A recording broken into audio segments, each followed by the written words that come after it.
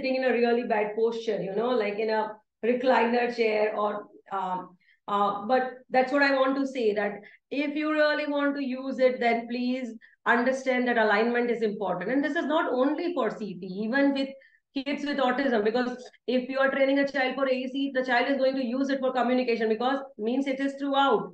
So then it's very, very important that where you place it, right? If the child is all the time using it here, right, then it is going to really hamper the cervical spine. So it's important that we have a wall mounted, a wall, like anything to mount on, the tabs, right, where the child is using it. So that child is not losing out on his posture and doesn't develop a secondary problems like pain. Here is the person, and here we have the environment, and then this is the occupation.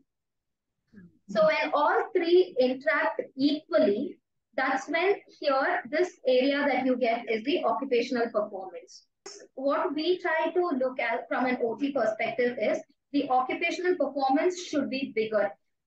So for that to happen, the overlap of person, environment, and occupation has to come together.